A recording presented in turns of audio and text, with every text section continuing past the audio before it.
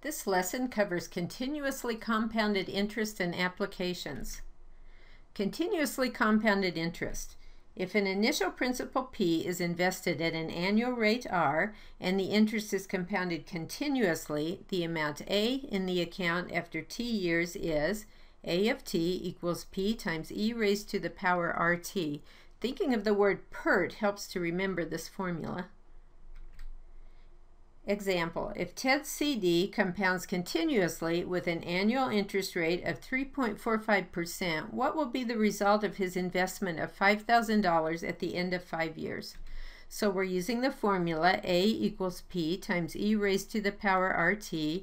Here we're trying to solve for A, and so we know that P here will be equal to 5,000, the amount that Ted starts with.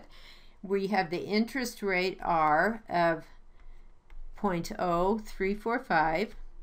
The time is 5 years, so T is equal to 5 here.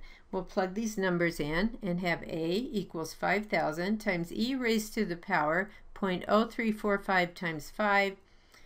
Through a calculator, I can see that Ted will have $5,941.36 in his CD at the end of 5 years. We solved the same problem earlier using quarterly compounding and found the result to be $5,936.97. That was $4.39 less than Ted got with continuous compounding.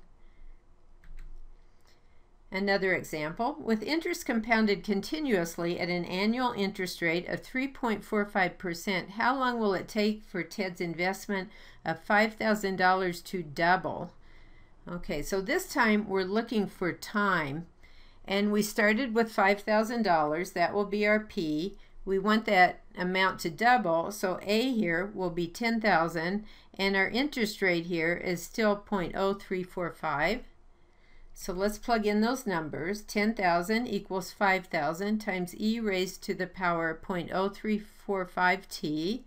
I'll divide through by 5,000. That gives me 2 equals E raised to the 0.0345t, and I'll take the natural log of each side here. And then after I've taken the natural log on the right side, I can rewrite that as just 0.0345t. So we have the natural log of 2 equals 0.0345t. Dividing through by 0.0345 gives me a t value of natural log of 2 divided by 0.0345. Through a calculator, I can find that it will take approximately 20 years for Ted's $5,000 to double.